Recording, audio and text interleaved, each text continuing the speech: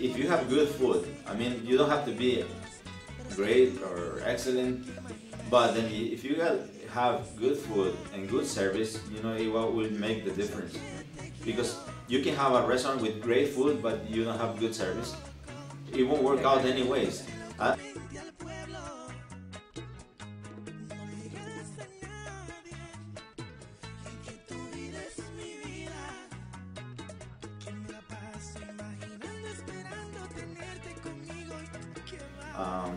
And at that time, you know, is where I started learning more about the business and, you know, especially Tex-Mex food, even if I know some of the Mexican food.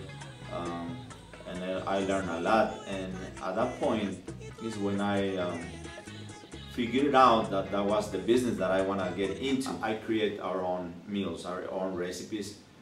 When things start getting too easy, and I want to eat something else, you know, more challenges, more challenges.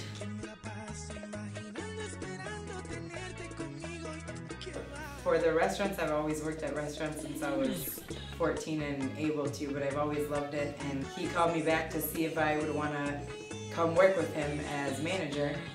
And he needed extra help at the restaurant, and it was just perfect timing. I guess everything just happens for a reason, and I don't know, God was watching over us, and it was just perfect. It was, I moved down to Owatonna, I moved back to Owatonna and started with him, and he taught me so much about the restaurant.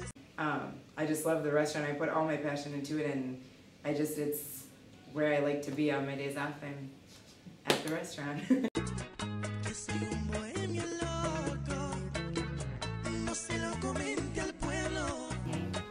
So which one of you works harder?